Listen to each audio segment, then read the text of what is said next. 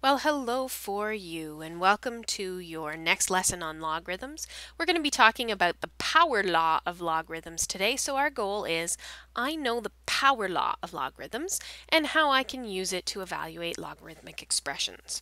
So I'm first going to show you what I mean by the power law of logarithms by evaluating these. And it says here, evaluate each pair of logarithms on your calculator. What do you notice? So if you want, it might be a good idea to put me on pause right now and see if you can evaluate that yourself and see if you notice something and answer the question, what do you notice? Can you come up with some kind of relationship? So you can put me on pause and do that, but I'm going to carry on and actually show it to you. You would probably get a little bit more out of it if you put me on pause. Okay. Here we're going to do 4 log 2. So I'm going to do this all in log base 10 since that's what's on my calculator. So I'm going to do 4 times the log of 2. So I have to press 2 log equals. And I get 1.2. So this evaluates to 1.2. Now this one over here, log of 16, evaluates to, so I have to put in 16 hit log at 1.2. Now, do you get the feeling like probably all of these pairs are going to be exactly the same thing? So let's have a look here. This says 2 times log 3. So 2 times 3 log equals 0.95. So that's 0.95. And then log of 9 log is 0.95. 0.95. And lastly, 2 log 5. So 2 times 5 log is 1.39. And what do you think? Do you think this is going to be 1.39?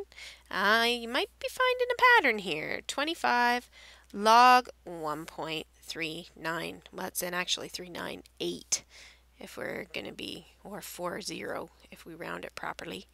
1.40 here and 1.40 here. Okay, so they are all the same. What do you notice? We notice that they are equivalent expressions. They are equivalent expressions. Expressions. There we go. Okay, now here's what I want you to notice. If I take this and I go voop and put it up there as a power, I get 2 to the exponent 4. And 2 to the exponent 4 equals 16. How about on the next one? If I take this 2 and I put it up here as a power, I get 3 to the exponent 2, which is 9, which lo and behold is that one there. And if I take this 2 and I pop it up here as a power, I get 5 squared, which, believe it or not, is 25, and that's the same as this thing over here. So that is, in fact, the power law of logarithms, although we usually use it the other direction. Usually we'll have something that says the log of 3 to the 5th, and we change that into 5 log 3. We pull this down out front. So can you come up with a relationship? Well, I'm willing to bet that that's what's in this yellow box. Here's the power law of logarithms. Log, oh, and that should be base b. This thing is driving me crazy. Log base b of x to the n, log base b of x. Okay, now we got all this funny nonsense stuff over here. B has to be bigger than 0. You can't have a log of something that's a negative number. B cannot be equal to 1 because 1 to any exponent is 1. So that's not very interesting. And x has to be bigger than 0 because there is no exponent that I can put on a positive number that is going to give me a negative number. And then this says n is a real number. So our exponent is a real number. So that's just putting all these stipulations on it of what these things can be. Okay, now I'm going to prove it for you. And we're going to prove it with base b. So we'll put that down there. It's base b. I used base 10, but we're going to prove it in the generic base. So here's how we're going to do that. I'm going to start with this and say proof. Let w equal log base b of x. Well, then by the definition of logarithms, that means b to the x equals, b to the w equals x. B to the w equals x. And that's straight up by definition. By definition of logs. Well, then what do we do? Well, I'm going to raise each side to the nth power. I'm going to take b to the w and raise it to the nth. And on this side, I'm going to take x and raise it to the nth. And so that's just raise each side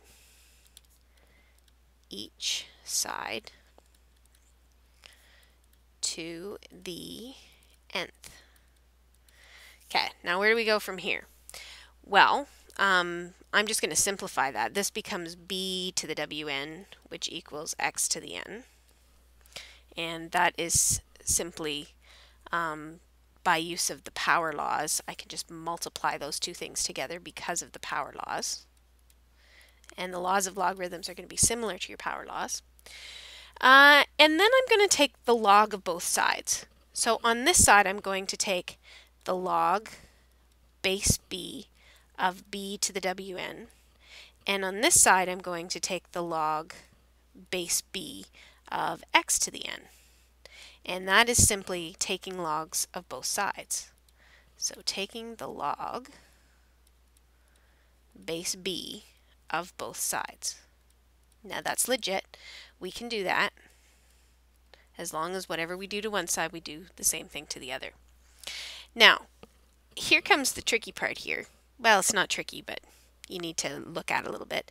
This says, remember when I talked about what this actually means, what the definition of a logarithm is? This says, hey, what exponent can I put on b to get b to the wn? Well, if I want to put some exponent on b to get b to the wn, that's what it wants. It's what exponent do I put on b to get b to the wn? Isn't that just wn? So that those two things are the same. And I made that sound like a question, but that is just wn. So we're going to put wn down there. So wn equals log base b of x to the n. And again, that is simply by the definition of a logarithm.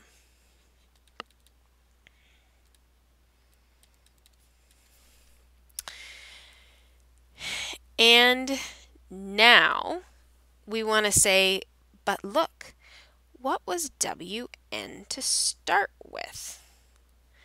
If I take a look at this, I know what w is.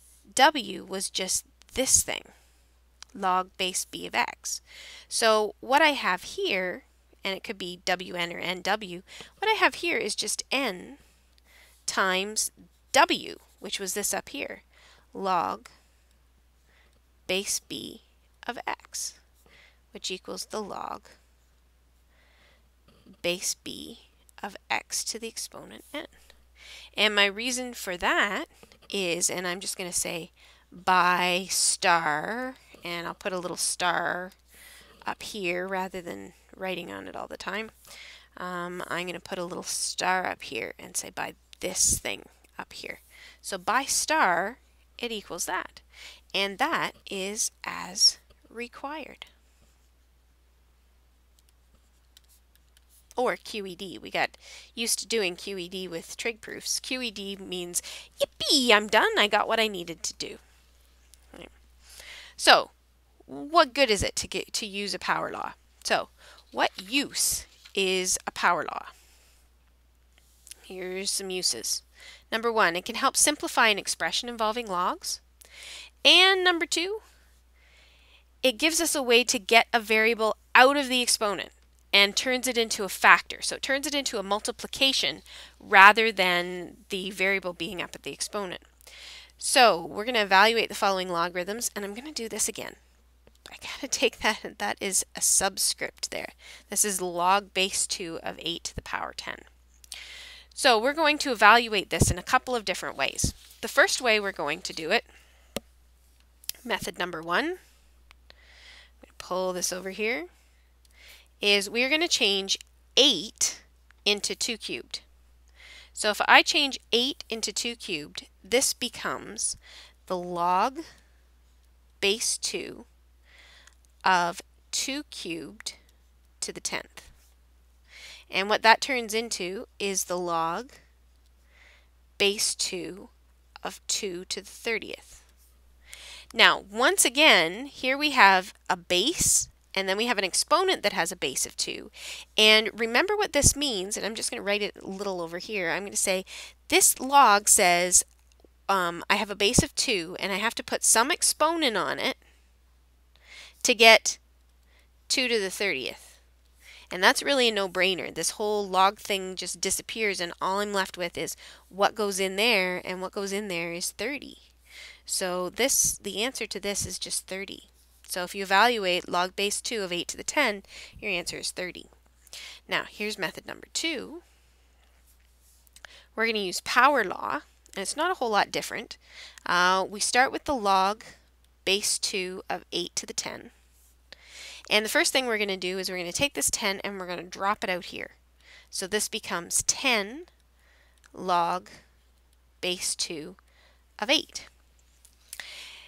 Now remember, log base 2 of 8, this thing is asking us what exponent do I put on 2 to get 8? And that answer, of course, is 3. So I have the 10 here, and when I get log base 2 of 8, that's 3. And 10 times 3 is 30. And so we get the same answer, 2 different ways. So now let's have a look at the second one, and I'm going to do it straight up with exponent laws. This is, or with power law. This says log, that should be base 3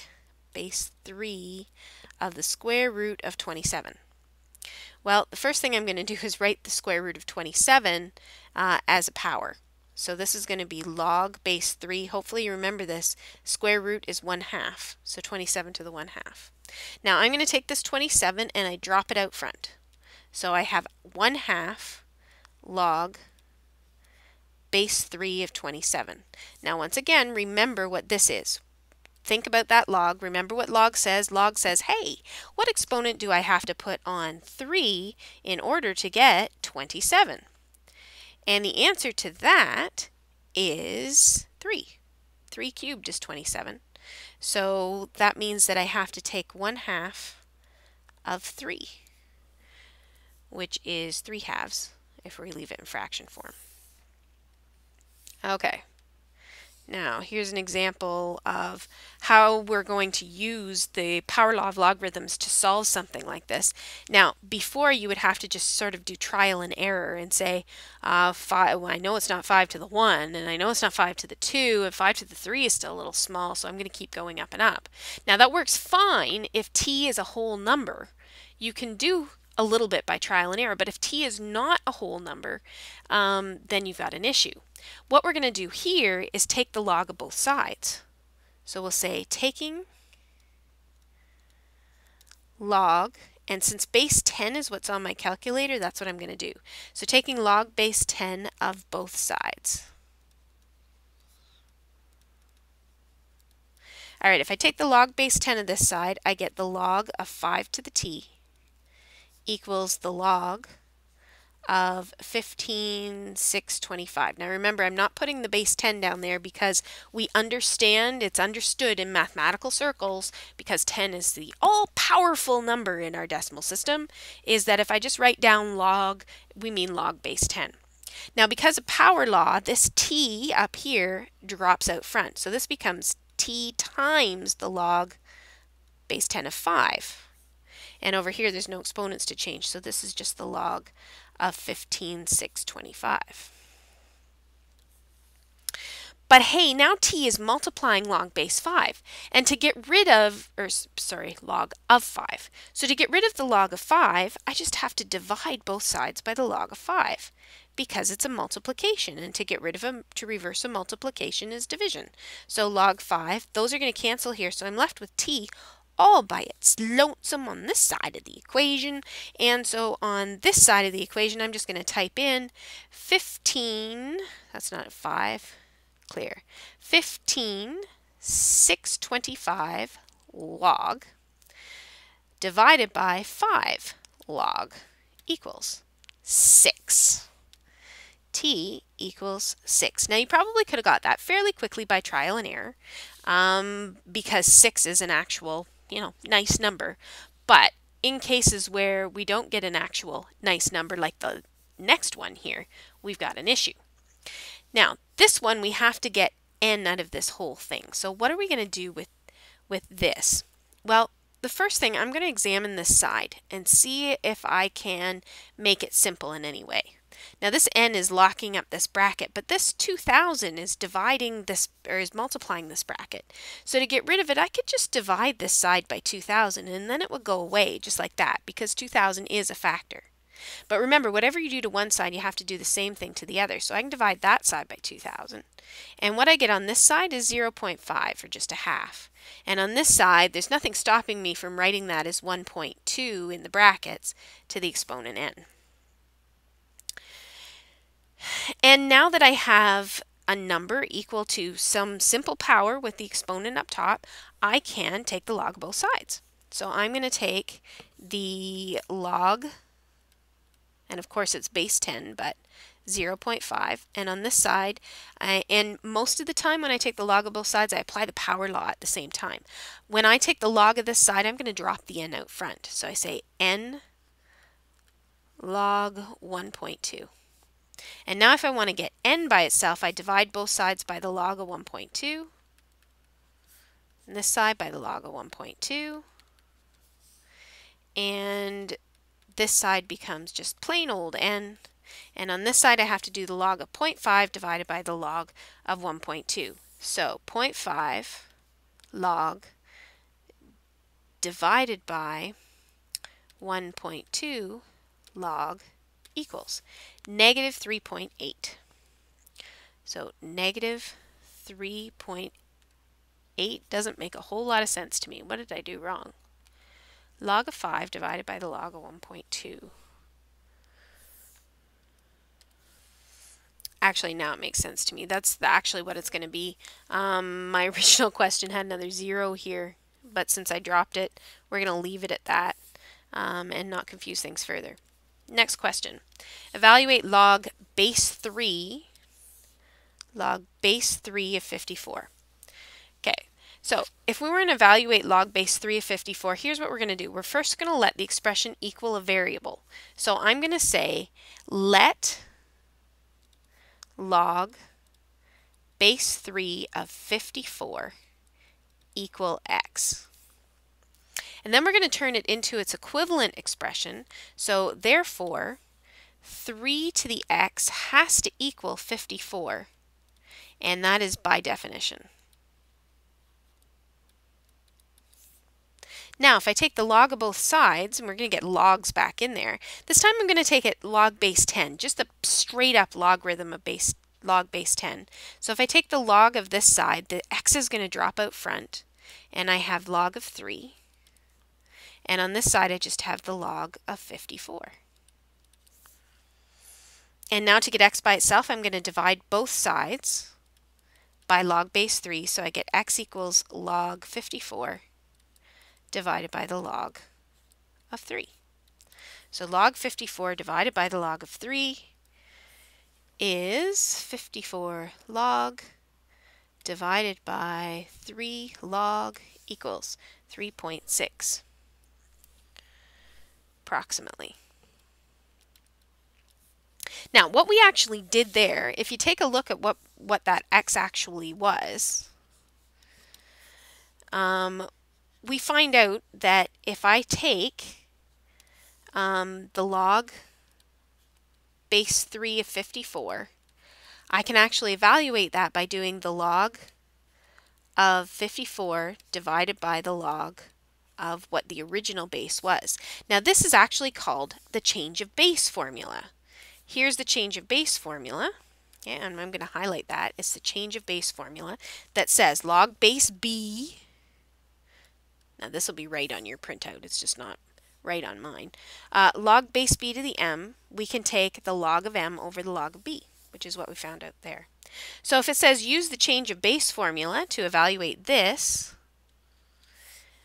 okay, we can say the log base 8 of 254, which remember what that means. It means what exponent do I have to put on 8 to get 254 is actually just going to be the log of 254.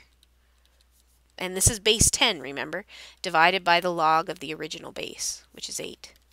So when we punch that in, we go 254, hit our log button, divided by 8, hit our log button, equals 2.66. or approximately 2.7. Now let's just punch that in and see, is 8 to the 2.7, is that equal to 254 or approximately 254? Let's have a quick check. We take 8 and we raise it to 2.7.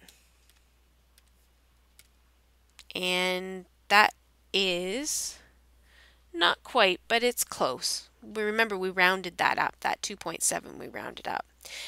If I wanted to, I could save the stuff in my calculator and I'd get this exactly. I could say 8 to the exponent, and then in brackets I'm going to do 254 log